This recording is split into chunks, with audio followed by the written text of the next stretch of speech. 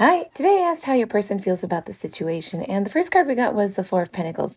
This is a grasp, a holding on to something, refusing to let something go. This card also represents a miser in the tarot.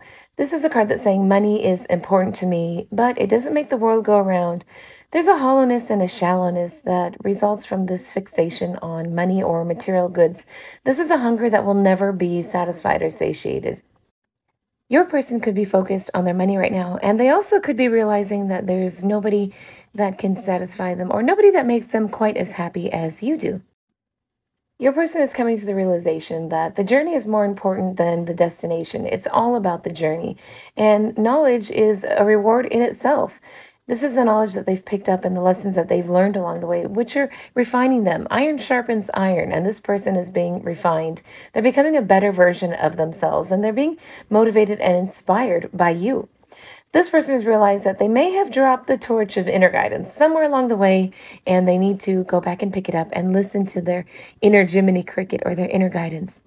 This is the Four of Wands. This is the 1111 card, the Twin Flame card, and it's one of the happiest cards in the deck. But in this deck, they are facing the sun, but their back is casting a shadow. So practice discernment with this person and make sure what they're telling you really checks out. This is a happy card. You're both facing the sunshine, and the sun is shining on you both. But this person may be telling you 99% of the truth and withholding 1%. Now, that could be that they tell you that they like you or they're into you when really they're obsessed with you and they want to put this in concrete, put this in a foundation and really move forward with you. But they're intimidated of you and they're intimidated by you and they're scared to tell you that. Of course, what is being hidden is going to be different for everyone. And for some of you, there may not be nothing that is hidden. This person may also have trouble getting the words out or coming to finding out the right words to say to you because I'm stumbling over my words and that's rare for me. This is a Knight of Swords and it points to the inner self. So you may perceive this person as rigid or emotionally disconnected and just ready to be defensive or go to war. But this person is following a flight of swallows, as we see here in the card, and they're leading him towards a break in the storm clouds and lightning in the sky. Swallows are a symbol of an instinctive return to the heart or the intuition or the home of the heart.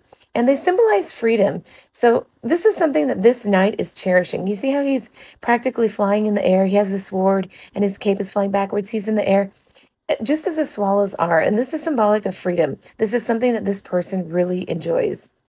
When he feels that sense of freedom, he'll reveal more about himself. When he allows himself to admit what he wants and pursues it wholeheartedly, he won't fear to turn around and show you his face.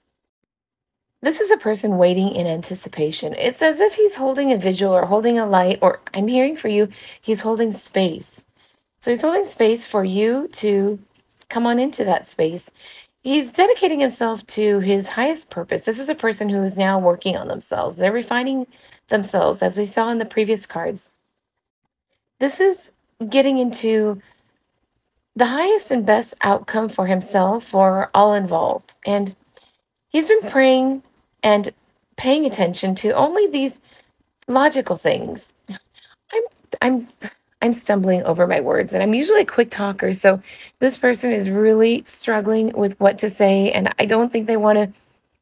I almost want to start this read again, but this person doesn't want to call you and then feel silent and then call you back and then prepare themselves. This person is really struggling with getting their thoughts into words and getting the right words to you, just as I am in this reading. Okay, so back to the reading. This person is really making an effort to reach out to their higher self. And they're trying to bring spirit and meaning into this situation. So they're thinking more about why. Why did this person come into my life? Is it destiny? Is it fate? Were they meant to be? Instead of what of the situation? This person's really digging deep.